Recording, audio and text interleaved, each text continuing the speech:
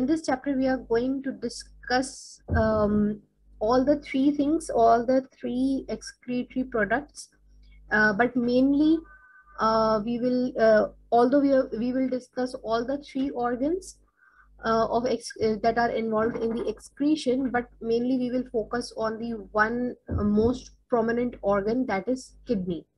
Okay, so excretion, if in terms of definition, if I would like you to write or define excretion, so excretion is basically the removal of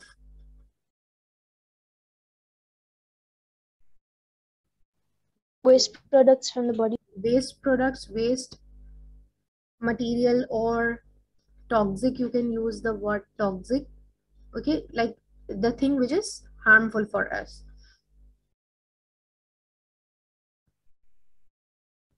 You can write the word material, and you can even use the word substance. Okay, now what are the organs that are involved, if which are the organs that are involved in the excretion? But before that, if I would say you to understand that what are the excretory products, so one and the foremost is the urea. Okay, so urea is the one of the important excretory product that is if it remains in our body, so it is harmful for our cells. Then the second thing that is important for us like to be excreted out is the carbon dioxide. And if we talk about the third thing, so that is, as you said, bilirubin. That is a bile pigment, excretory product of the bile. Okay, so these are the things that need to be excreted out. But besides all of these three things, there are certain, like in the form of sweat, like there are certain salt or which are toxic for us, they are also being excreted out. So which organs perform this task? So the organs involved, the organs which are involved in the excretion of these elements. So if we talk about the urea, so which organ excretes the urea? Miss the bladder and the urethra. Yeah, but urea is mainly expelled out from during egestion, okay, in the feces. So feces are mainly rich in the urea. But anyhow, the three organs that are like involved in the excretion that are mentioned in your book, and if it is asked you to define or write the names of three excretory organs, so simply you can write liver. Okay, liver is the main excretory organ. Then lungs. Okay, liver is excreting out or metabolizing the urea, because liver is involved in metabolism of so many substances. Like urea is the end product of basically the protein digestion. Okay, so if you remember that I have told you that protein has a what is the structure of protein? Protein has a central carbon, then it has a carboxylic group, then it has an H3 amine group, and then a R group. Okay, so this is the basic backbone or basic structure of a protein. So if you see that this amine group is present in the protein, okay, this is the amine group. So when protein is being metabolized, okay, protein is being digested, any protein, whatever the protein it is being digested, it is being metabolized. So the end product of the protein cycle or the protein digestion is the urea, and it is the waste product. Then we have and it all occurs in the liver. Okay, and if we talk about the bilirubin, so bilirubin also like I told you that when RBCs have a shelf life of RBCs Less than contains 20 days. hmm? These RBCs have a life of 120 days. Yeah.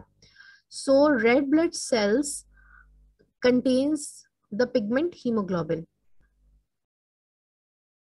Okay. And hemoglobin is composed of different things, like it has the heme factor, then it has the iron in it, then different things. Okay. So when red blood cells, after completing its 120 days, okay, so it degrades. Okay, it degrades, and it is degraded into it is broken down into, its iron is removed, and it is broken down into bilirubin and biliverdin and different kinds of um, these kind of substances, bile pigments. So after the breakdown of this red blood cells and breakdown of iron, okay, hemoglobin and iron and all of this component, so bilirubin is the one component that is produced as a we say as a byproduct or whatever. Like if something is recycled, if I want to recycle something, if I have the old pens, so I open its each and every part. Okay, so now each and every part is have a value.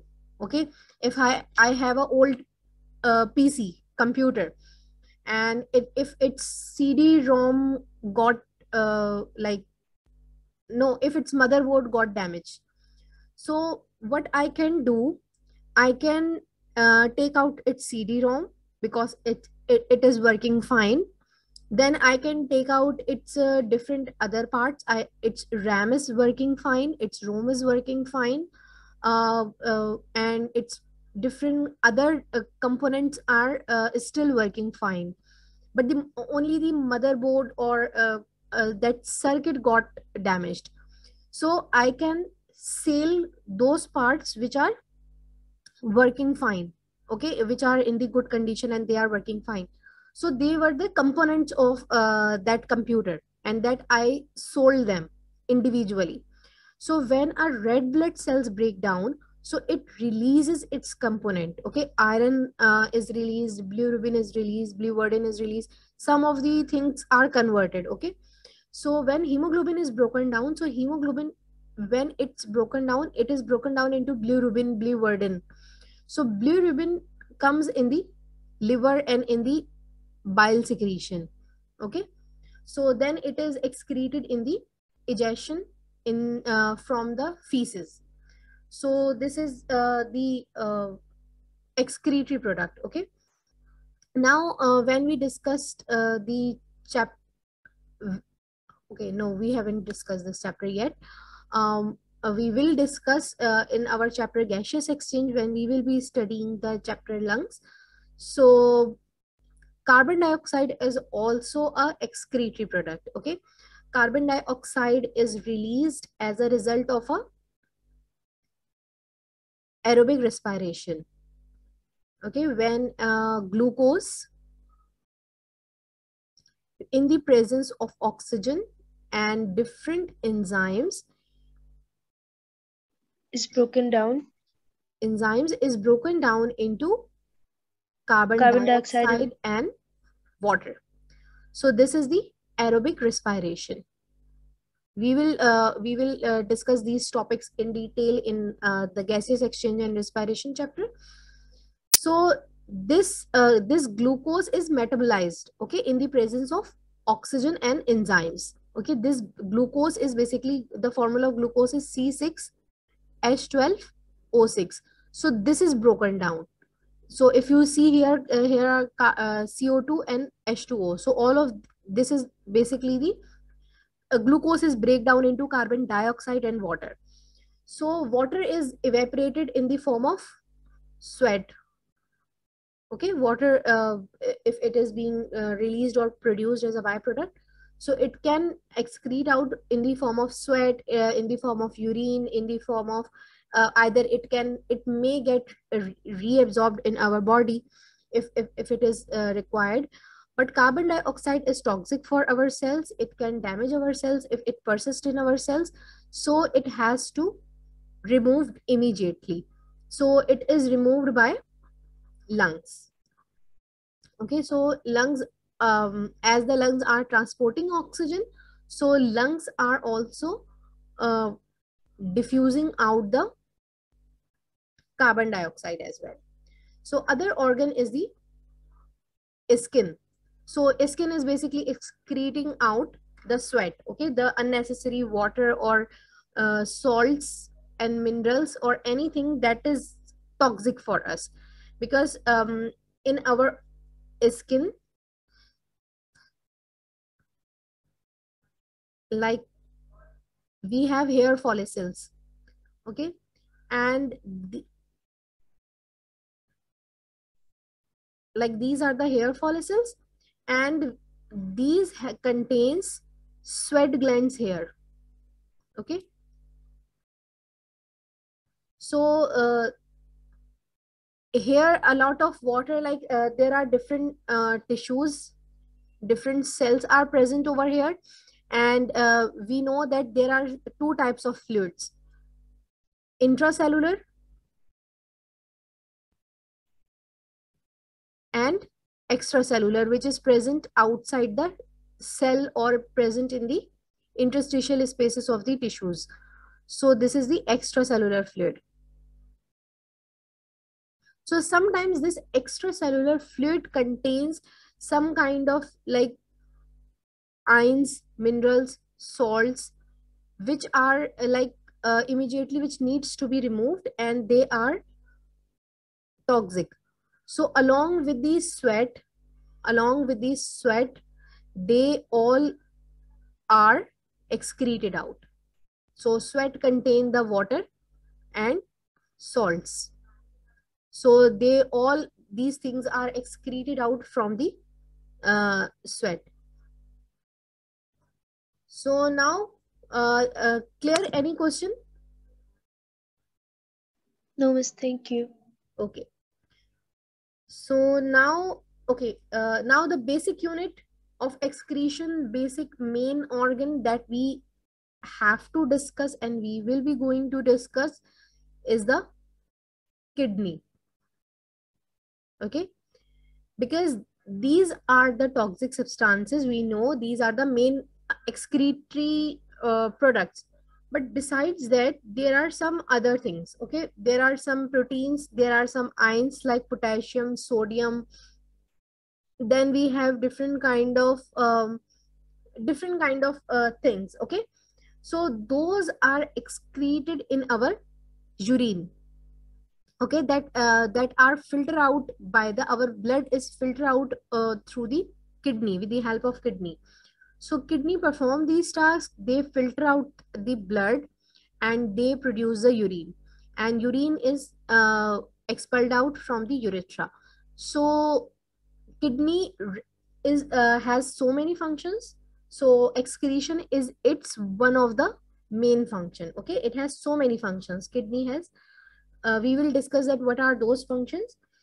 uh, the basic unit of kidney is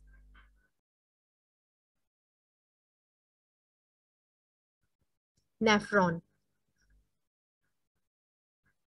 Okay, so nephron is the basic unit of kidney. Like we have the basic unit cell. Okay, cell is the basic unit of life.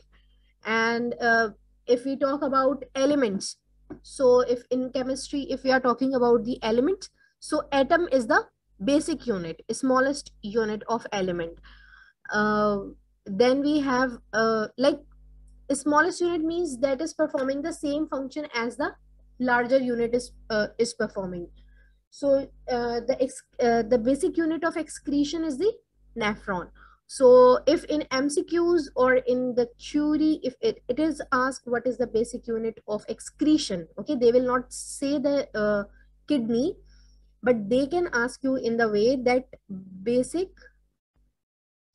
unit of excretion. So what is the basic unit of excretion? They can give you in the theory as well, and they can even provide you with the options in the MCQs. So you can write nephron. Okay.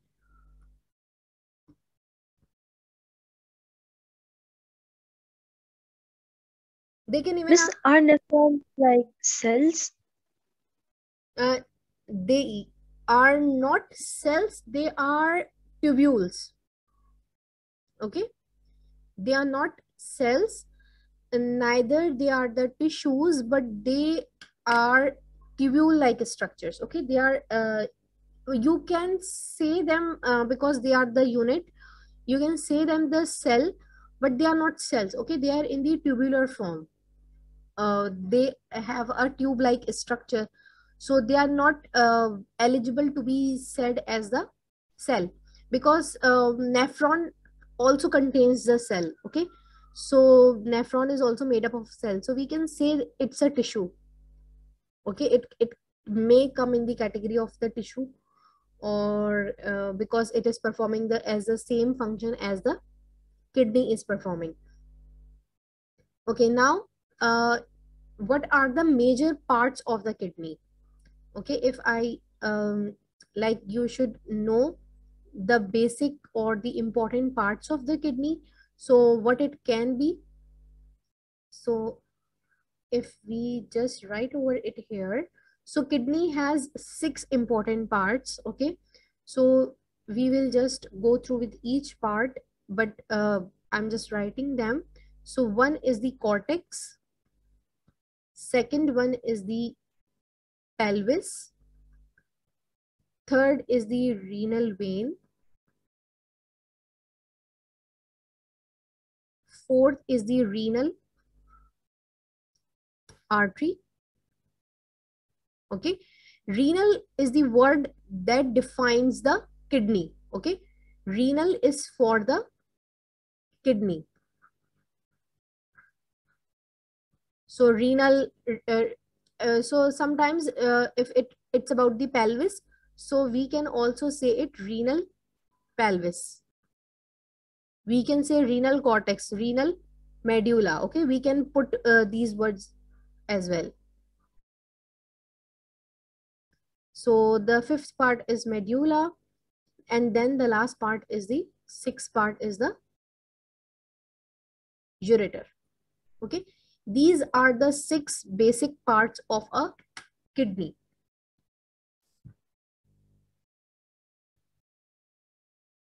And if we now dig down, or if we now look at that, what are the basic part, then what are the basic parts of the nephron? If these are the basic parts of a kidney, so what are the basic parts of a nephron? So nephron has 5 basic parts. Okay, so one is the proximal tubules. As I told you that it's a tubular structure. Okay, it consists of tubules. Distal tubules. Okay, proximal and distal means uh, like if you stretch your arm and stretch your arm. Okay, so the tip of your finger is the distal part, the thing which is away from you, so that is the distal. And the proximal is the shoulder that is attached with your body. Okay, so that is the proximal part. So this it is the near part, and it is the away part. So immediately after like, okay, I will explain in the structure when I will draw the structure. So there are 2 kinds of tubes in the nephron. One are the proximal, which are near, and one are the distal, which are slightly away. So remember this difference between proximal and distal with the example of your hand. Okay, stretch your arm, okay, in the straight direction, and the part that is your shoulder part. Okay, if you are stretching your hand, so this part is the distal. Okay, because this is away from your face. Okay, this is away from your face, and this part that is attached with your shoulder or with your body, so this is the proximal part. Clear? Yes, miss. Okay.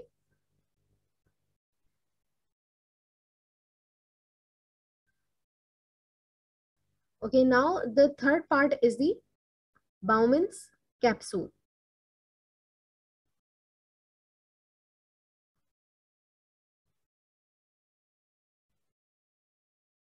You guys can write the names. Okay, we will discuss each and everything with the help of a diagram as well.